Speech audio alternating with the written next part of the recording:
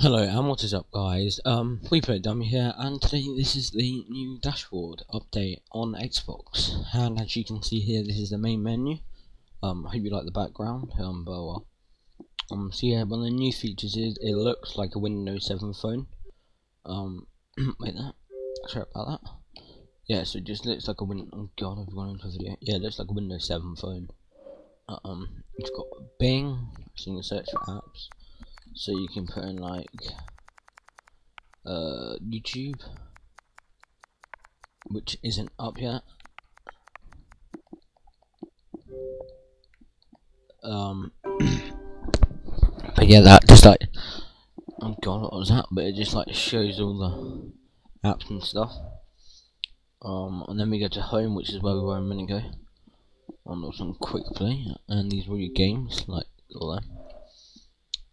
Social, which is like where your friends are and stuff. TV, you got your TV and stuff, which will be coming soon.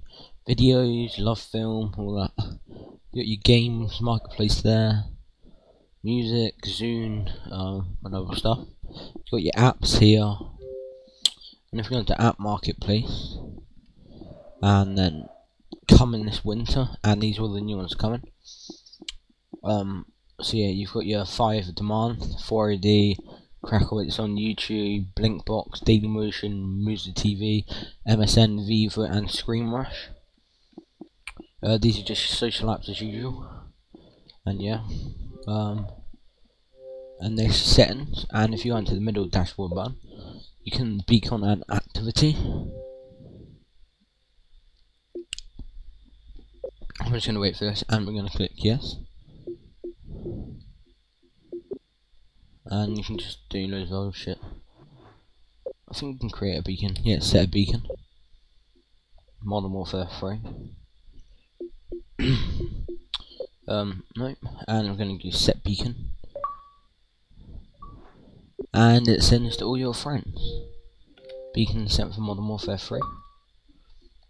And then it comes up saying like people are playing Modern Warfare 3. So that's a really good feature about the new dashboard. So yeah, it's taking some time to download. It takes about 5 minutes. But anyway, please comment, rate, subscribe as always. Subscribe because I'll probably be one of the first 100 people to get this video out.